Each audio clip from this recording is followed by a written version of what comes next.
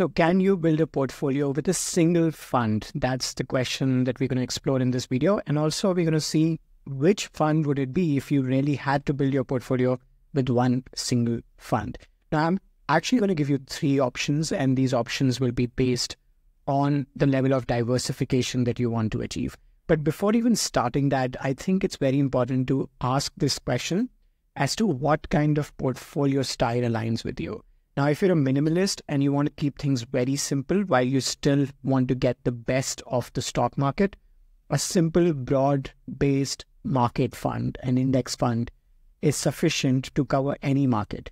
Now, imagine a scenario. Let's say you were not an Indian. Let's say you were an American, and you realize that India is growing, the economy is growing, the middle class is growing. There's probably a very good place to bet on the growth for the next few decades. What would you do? Would you start researching companies in India?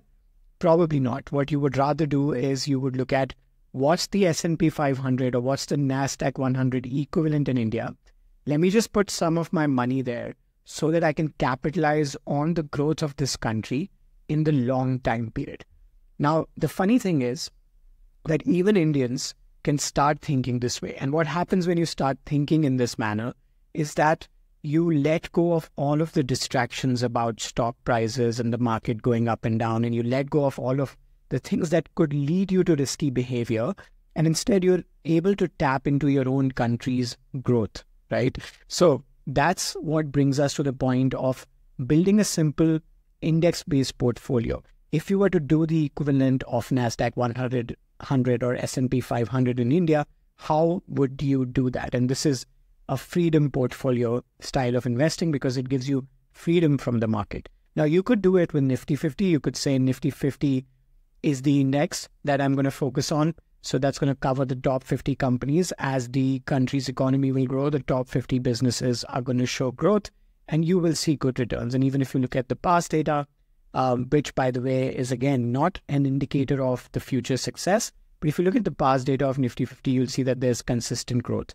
And it's going to allocate your portfolio based on the market cap of each company. So the bigger companies will get more money if you put in, let's say, 10,000 rupees. The biggest companies, let's say whether they're Reliance, HDFC, Infosys, and they could keep changing over time, will get most of the money. And then the lowest companies will get a lower amount of that 10,000 rupees. So your portfolio allocation will be adjusted automatically. And hence, you would really not have to worry about looking at your portfolio. You might then say that beyond the Nifty 50 is the Nifty Next 50, which has shown better growth in the past few years because they have more opportunity for growth. They are companies that could be upgraded to the Nifty 50. And then you might say, maybe I want to put my money in the Nifty 100 index. Now, what this index will do is this index will cover the top 100 companies of the country.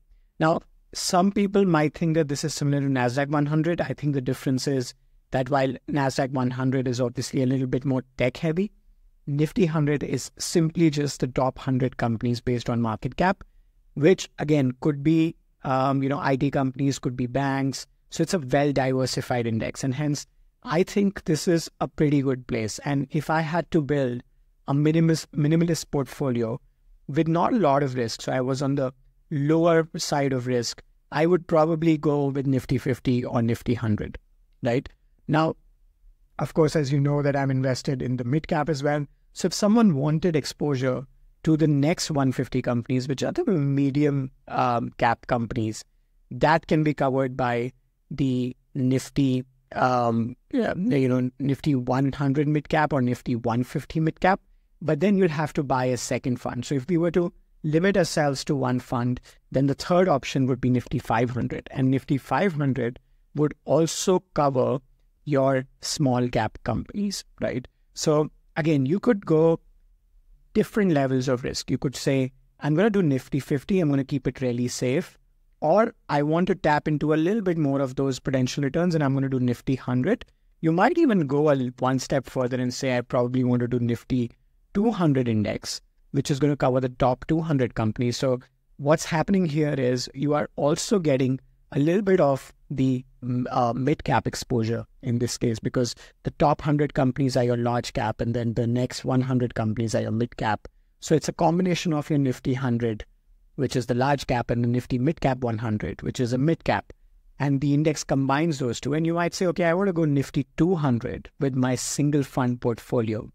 And again, this is a completely freedom style of investing because you don't really have to look at your portfolio if you own a single fund. And it's a good thought experiment because, the way that my portfolio has evolved, I'm happy that it's, grown to this level. It's currently at 3.35 crores.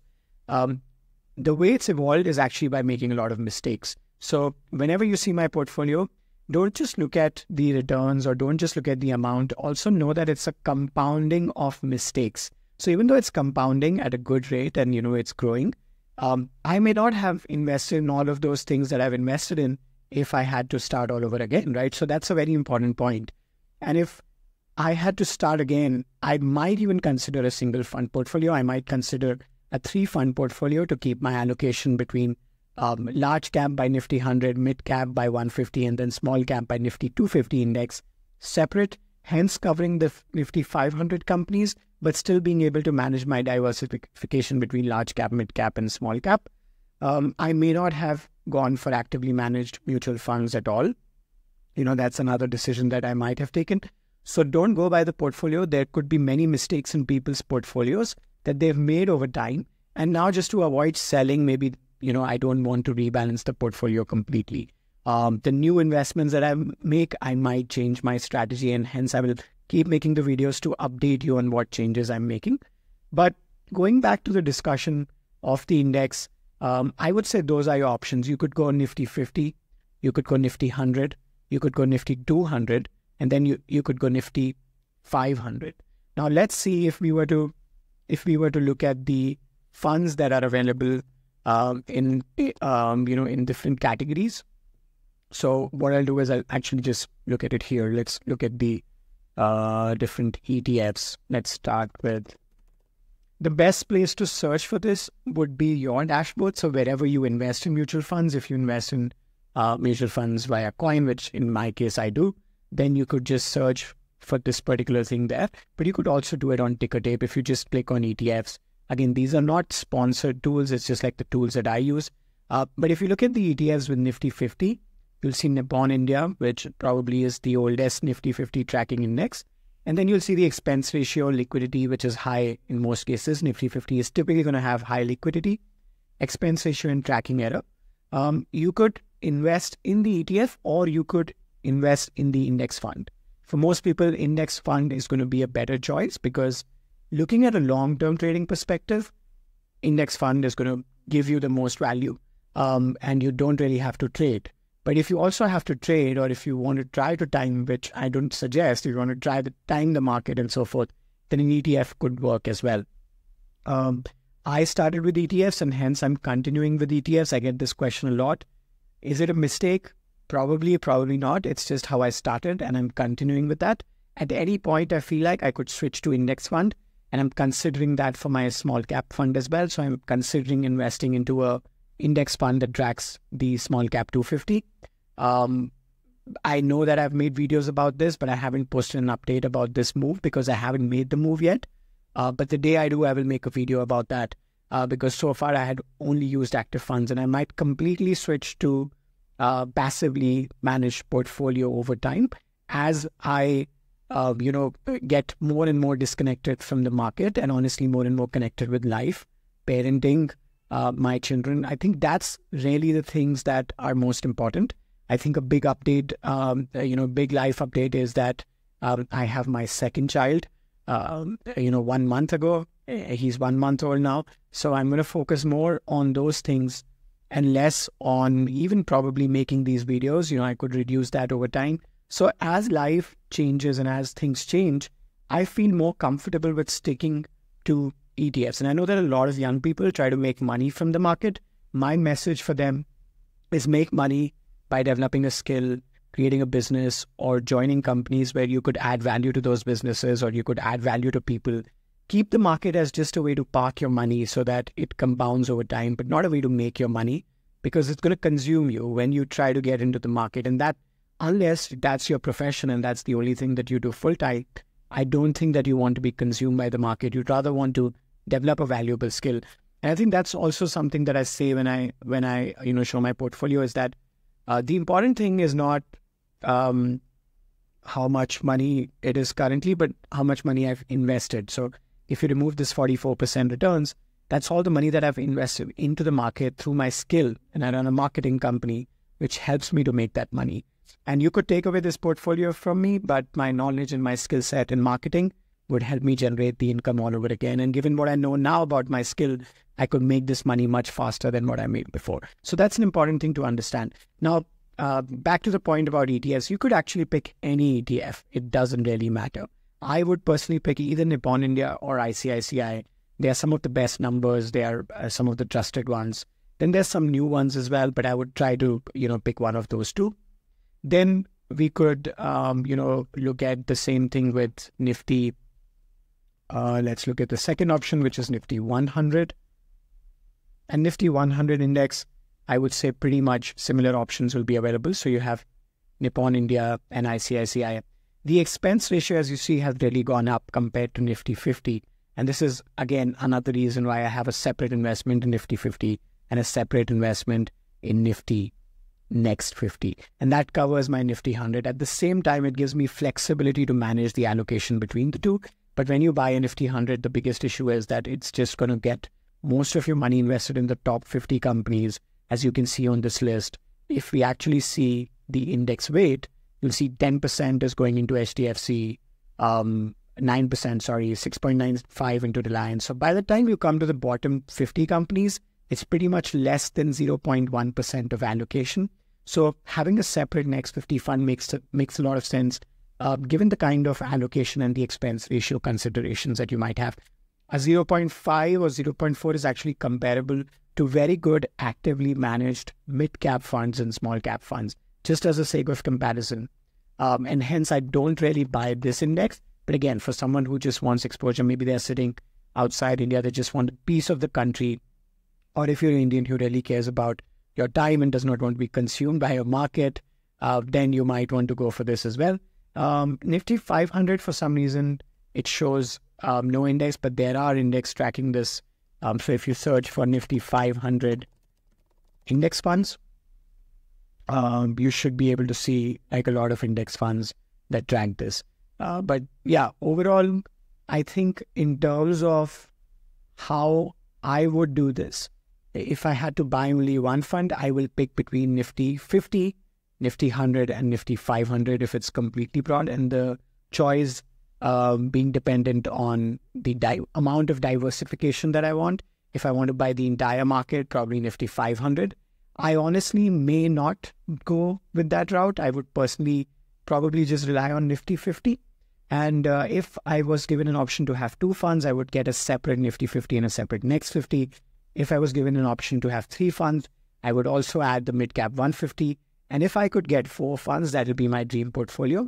It's basically going to cover exactly what Nifty 500 covers, but I'm also going to add a fourth fund, which is the Nifty Small Cap 250 fund and Nifty Small Cap.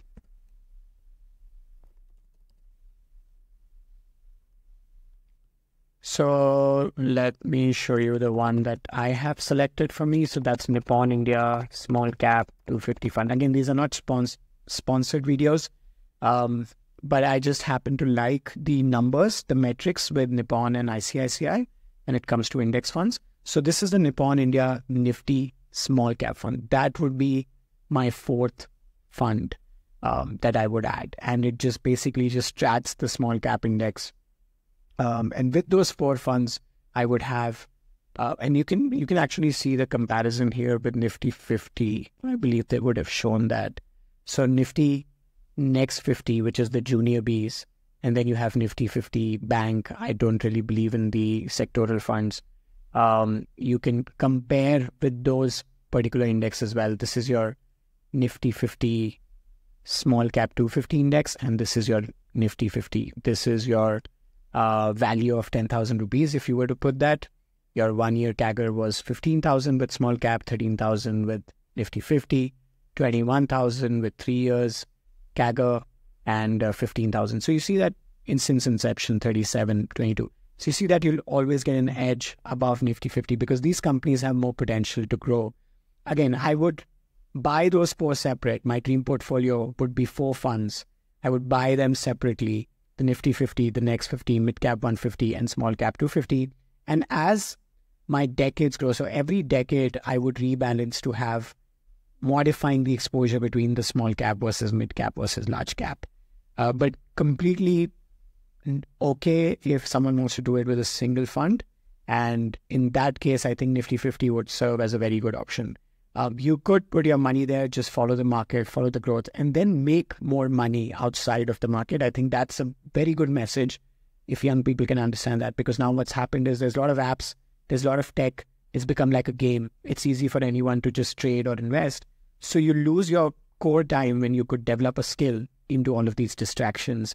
And then by the time it's time to retire, you are basically relying on the returns of whatever you have invested. And then you're looking for short hacks to increase the returns, while the mindset of someone who has focused most of their decades into building a skill. And honestly, all of these influencers, YouTubers, they make money outside of the market. It's very important to understand that. They make a lot of money outside the market. Some people offer coaching for business schools. Some people make money from their own YouTube channels. Some people make money selling courses. They make money from there, and then they show their portfolio as a way to get audience, which is exactly what you see with my portfolio. I've made most of the money outside the market, but I want to be honest about it. I want to give this message that you don't want to rely on the market to make your money. You want to rely on the market to let your money grow and compound. So that's all for this video. Hope you found this message useful. I'll see you in the next one.